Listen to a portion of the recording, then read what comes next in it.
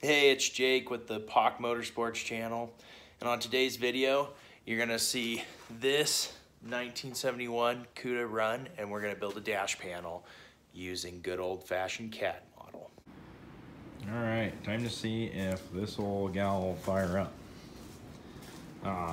It is straight piped right now, just open headers, because I disconnected the exhaust to build a set of headers. So anyways, it's gonna be pretty loud.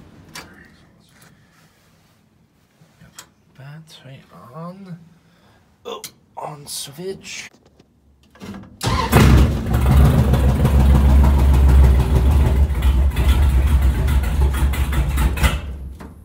Well, fires up, that's good. All right, let's do her again.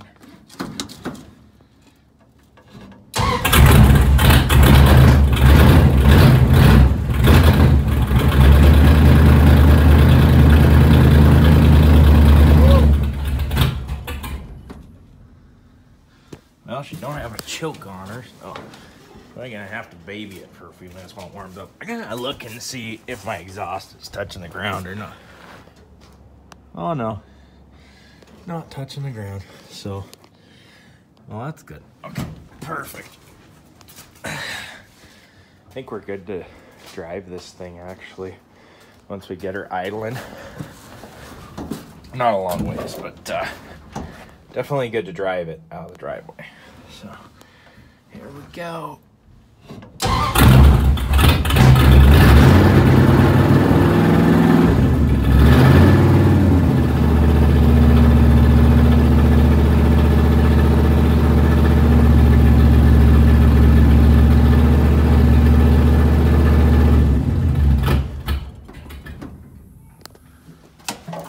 All right.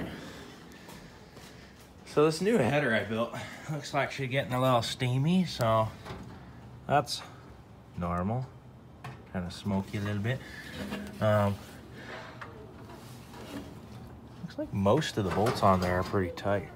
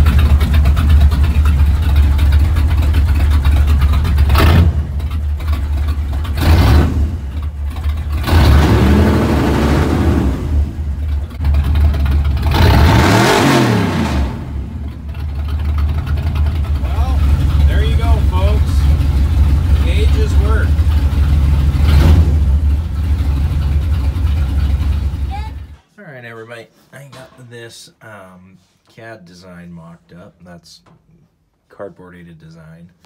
I think I gotta put the gauges right on top of it there. Anyways, time to see if I can bring this to life. All right, so I found a piece of steel here. It's not the prettiest thing, but it's what I got. And I untaped all my joints here and just kind of laid this thing out. Anyways, I just lined up this corner. I'm not doing anything real fancy, and just took my little wood pen here and scribed the lines around it. And actually, I'm gonna get a straight edge so I have a cleaner line to follow. But you can see right there, I kind of marked those angles, and then I'll get my straight edge out and run this across it again, just to make it a little cleaner looking, easier to follow with a grinder. All right, looks like we're recording. So I'll show you what I did for my dash. Maybe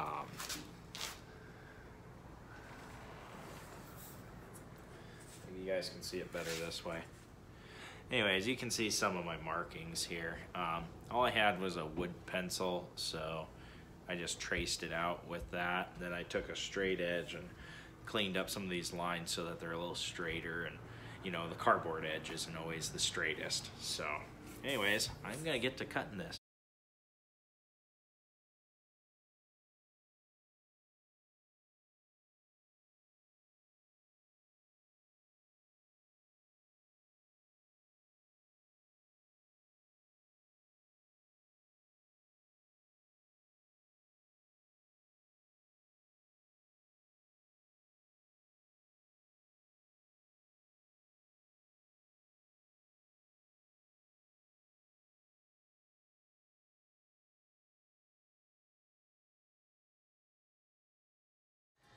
Alright, so there it is. I kind of got it roughly bent up. I'm gonna see how it fits in there, and I'm gonna have to do a little bit of trimming here and there, but see how she goes.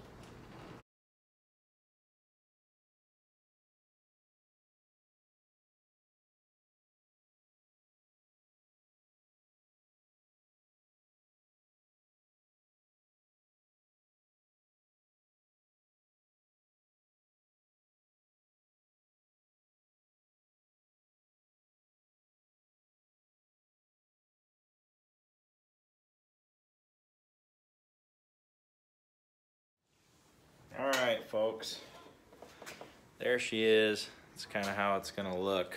So I just gotta start drilling holes now and mounting this thing up. Alright, I got some holes drilled and mounting holes and things for this the gauges on top.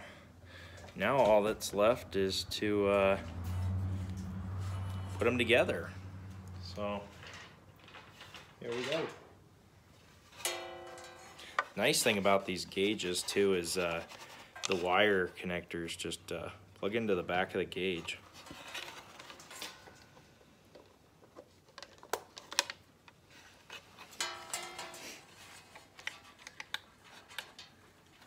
So I just got to clip those in there. Send the old wires on down through.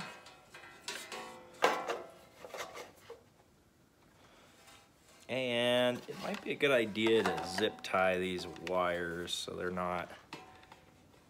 staying together and not just sitting in there rubbing on this metal edge, even though I deburred it really well. So I'm gonna go find some zip ties. So I got some little itty bitty zip ties. I'm gonna use those to get these wires together.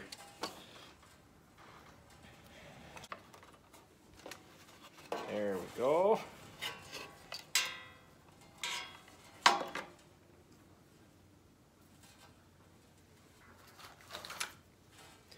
Get a little snippy do here.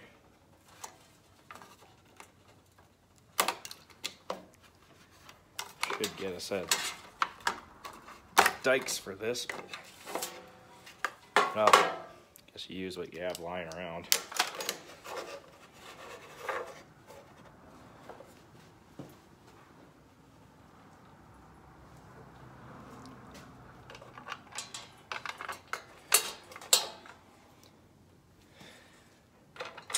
I'm just using these little sheet metal screws. Same thing I used to hang my rear view mirror with. It's just kind of what I have lying around, and I don't like going to the old parts store if I don't have to. The hardware store, whatever you want to call her.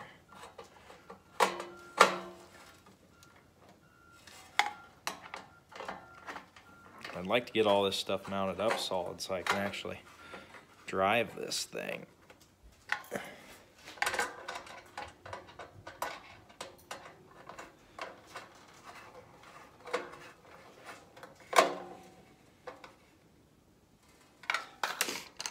All right, folks. There we go.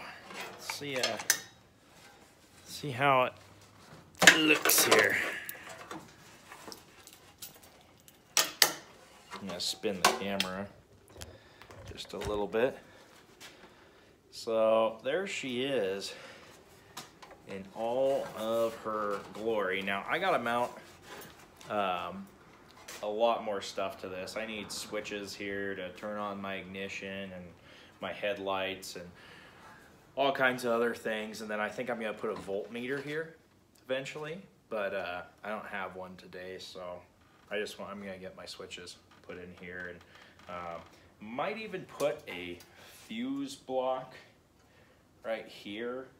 Not really sure. Maybe I'll put it on the outside so it's accessible. I don't know. We'll see. All right, so it's time to do a major cleanup. Basically, all these switches and all the relays and things that I have here need to go into that dash right there. So I'm gonna get started on that.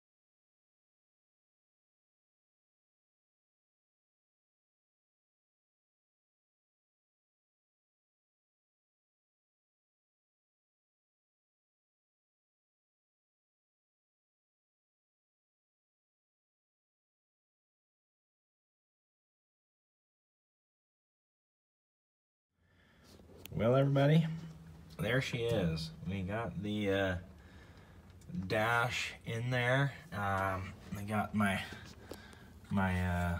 buttons for my headlight and turning on my starter and stuff, and I think it came out all right. I just have some zip ties holding on some stuff on the back right now.